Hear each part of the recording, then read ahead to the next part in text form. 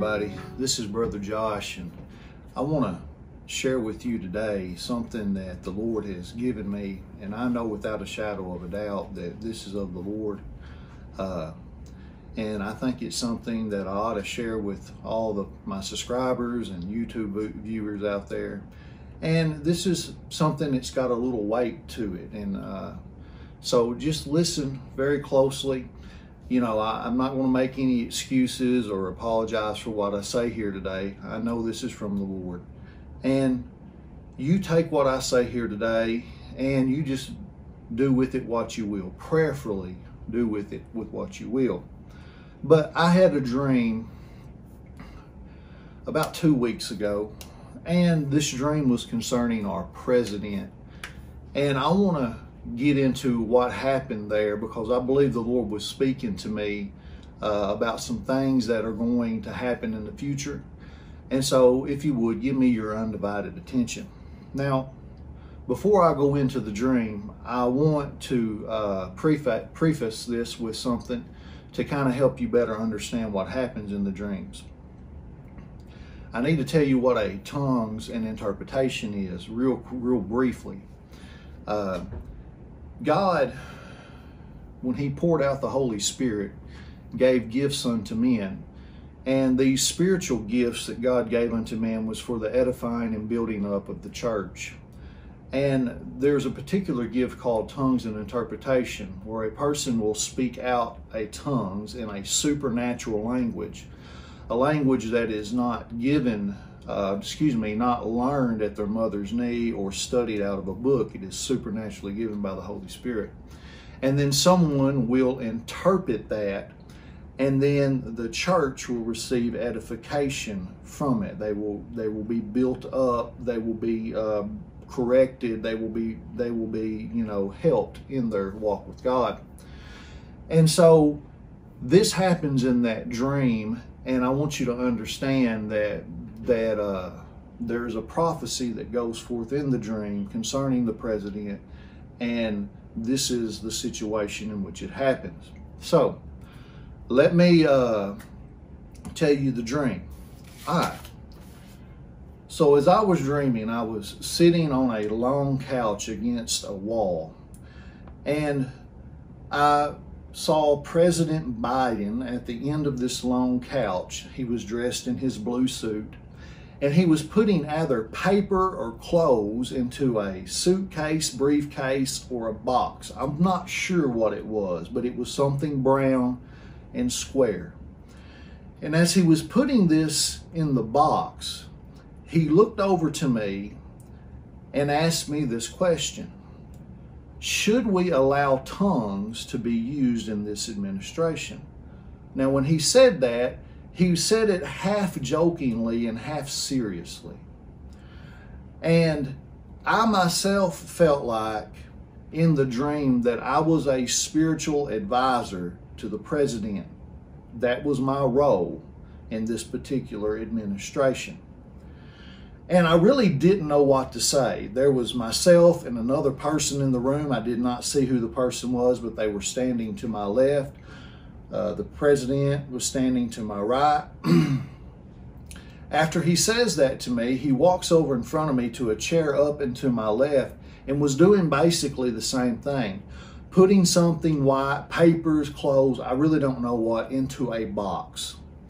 And then I stood up, and when I stood up, the anointing of God hit me, and I gave out a tongue. The tongue was not very long, but I gave that tongue out.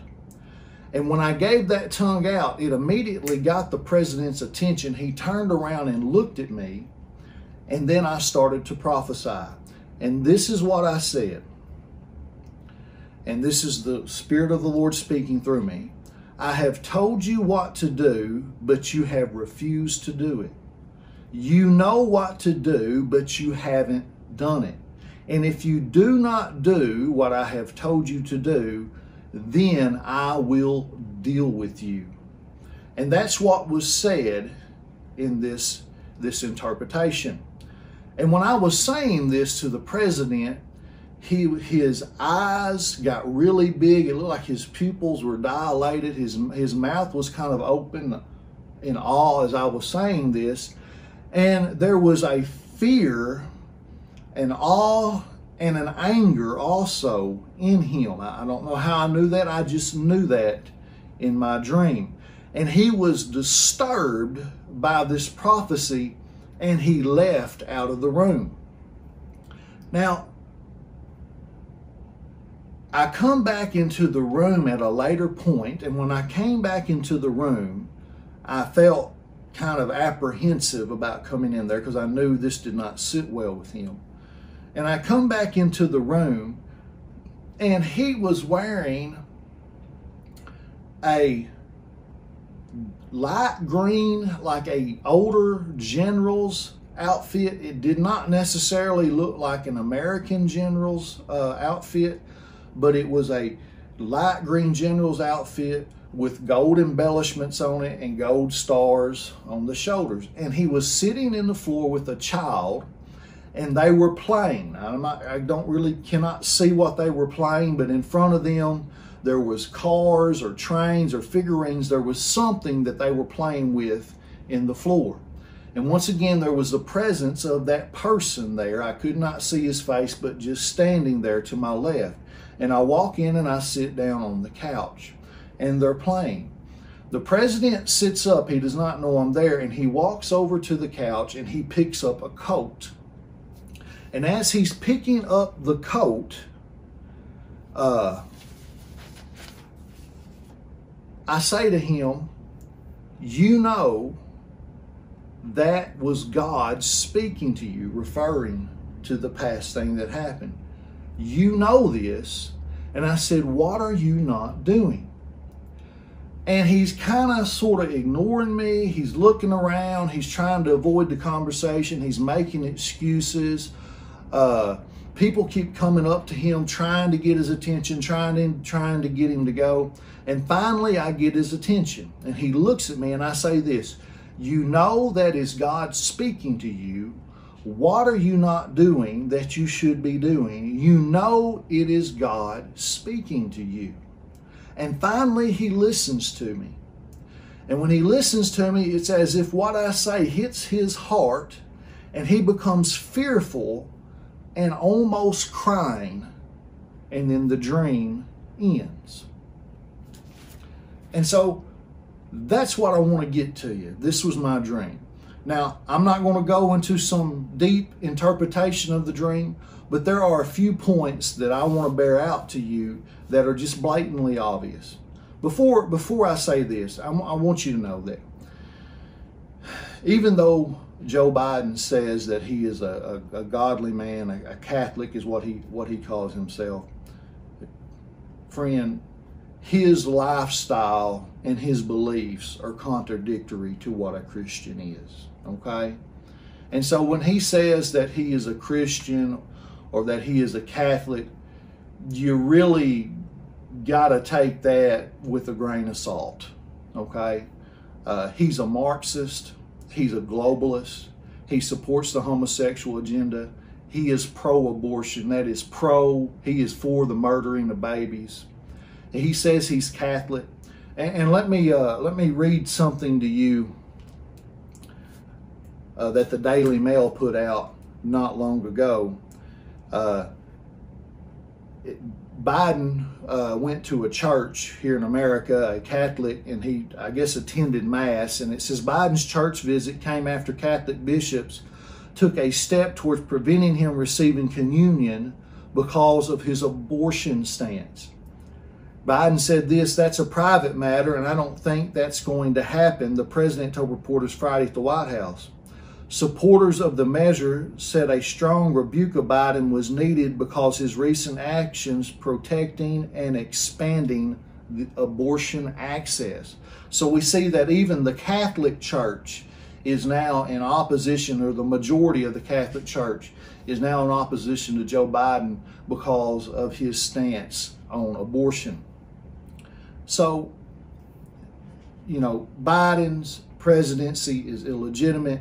Biden is an ungodly president, but that does not mean that God does not speak to ungodly leaders. We know that in Daniel 2:47 that God spoke to Nebuchadnezzar in a dream, and that in in Genesis 41:25, God spoke to Pharaoh in a dream, and Daniel interpreted Nebuchadnezzar's dream, and Joseph interpreted Pharaoh's dream. So this is what I believe, that God has revealed himself to Biden and has given him a command, and Biden is not obeying that command. God has given Biden a period of time to repent and obey, and if not, God is going to deal with him. Now, let me give you the definition of that word deal.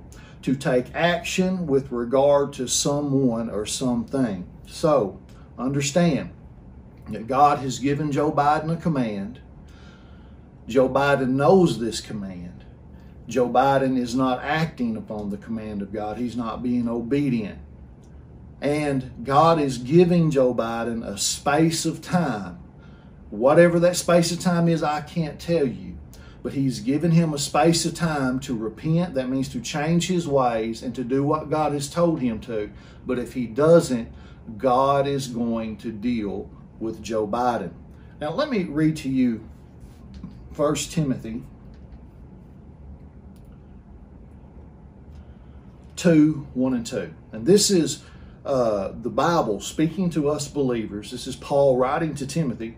He says, I exhort therefore that first of all, supplications, prayers, intercessions, and giving of thanks be made for all men, for kings and for all that are in authority, that we may lead a quiet and peaceable life in all godliness and honesty.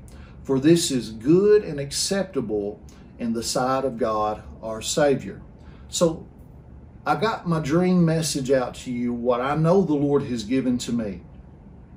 And this is what I ask, is that we need to pray for Joe Biden.